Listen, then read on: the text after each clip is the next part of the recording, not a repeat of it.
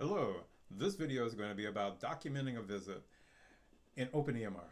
Okay, in order to document a visit, there's a couple different ways it can be done. We're going to do both of them in this video.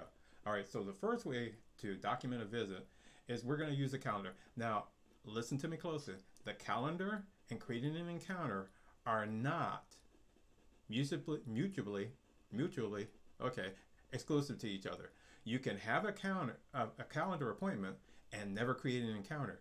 You can have an encounter and never create a calendar appointment. Okay, so get that through your head.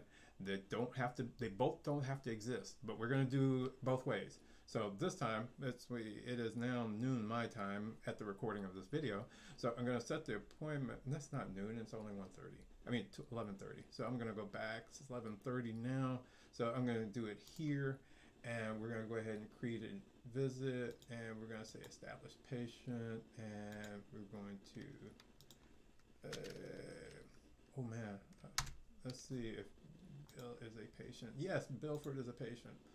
And we're going to go ahead and say it's for today, so for 15-minute visit, and we're not going to put anything else in here for now. When you put comments in here, comments also become the chief complaint. So you can put in here why the patient is coming in, and it'll show up also in the encounter.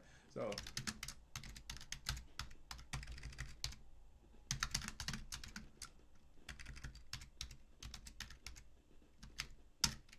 all right, so let's save that. And when your calendar's not set up right, you're going to get these little hokey things up here. It's going to say, hey, provider not available, but do you want to use it anyway? Go ahead and tell yes, and then this thing here, just go ahead and close it. And now we got the patient over here, because I don't think I chose Billy Smith as a client, but however we did, it's there. So I'm going to go ahead and, now it depends on how the system is set up. Just for grins and giggles, I'm going to go check and see, because I'm using the demo system out there, so I'm not exactly sure how is it set up. So if I go encounter, and I'm going to look and see if the encounter feature is set up. So navigate. Let's see, page size, that's nothing. And if we go to features, print, provider, let's see, enable, allow encounter claims, you don't want that. And then if I go to billing, and I want to look here, okay, and I'm going to go to calendar. All right, so this would be one. All right, so here's what I'm looking for. Auto create new encounter. This is set to 1 per day, or you can have multiple per day, or you can turn it off. And what this feature does is that when you're on the calendar and the patient's checking in, it's now 11:45. I want to check the patient in. They arrived early.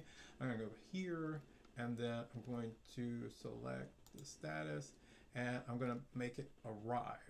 Okay, arrived is the only setting you can use. You can go change them. That'll be for another video. But arrived is the status that you want to use to make the system know that you want to go ahead and create that encounter. So I'm going to click arrived, and then go ahead and save that. As you can see, this is still here. So watch this. I'm going to save. And it says, hey, you provided it. Okay, and then look, it says new encounter is created. That's going to pop up. That's good. So new encounter was created. I'm going to close this. And now when the provider comes in his workflow and he goes to the calendar, opens up the patient's chart, and bam, there he is in the patient's chart. And when you go look here, there is the visit for today. And right here where it says the patient is inpatient, by the way, somebody else is in the system too creating encounters. We're both doing the same thing, but at different times. But that's okay. So I'm going to go ahead and jump into this encounter. If I jump into the encounter, this is where I'm going to do my documentation at. As you can see that the visit reason, which I put in the calendar, is now here in the reason. If I go, I can edit that reason by going here and changing this.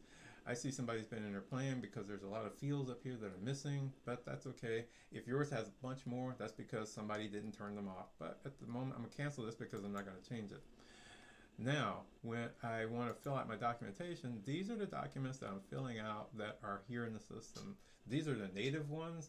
You can add layout-based forms to the system or hard-coded forms if you're a developer. Okay, but for the layout-based forms, they should show up here in the system. So if I go to here, layouts, okay, and go here, you can see the forms that I have. And so if I were to create a new layout, and let's call it LBF, and it needs to start with LBF or LBT, and let's call this treatment plan. And then I'm gonna give it a title of treatment plan.